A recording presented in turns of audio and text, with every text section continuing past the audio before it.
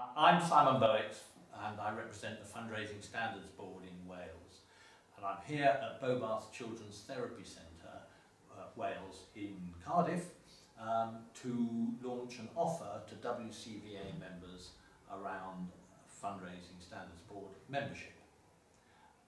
The Fundraising Standards Board is the independent self-regulation of voluntary sector fundraising.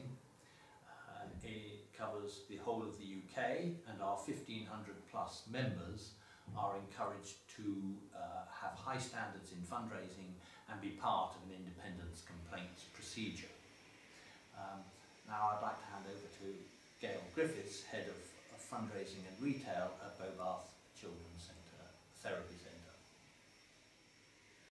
Bobath Children's Therapy Centre Wales provides specialist therapy to children across Wales with cerebral palsy.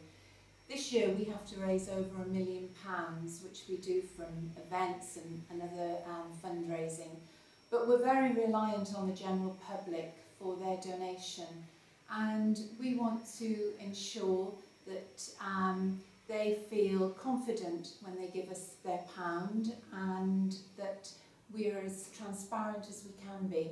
And being a member of the FRSB, I think it helps to give the public confidence and know that we follow a clear set of guidelines. Our offer to WCVA members during this 80th anniversary year is a 25% discount for any organisation that joins the Fundraising Standards Board between April and September 2014.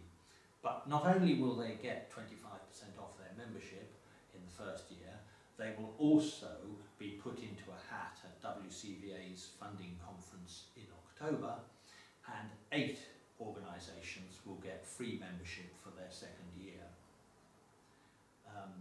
One of the important reasons that we're making this promotion now is to encourage organisations, because the Charity Commission very soon will be putting on their website whether an organisation is a member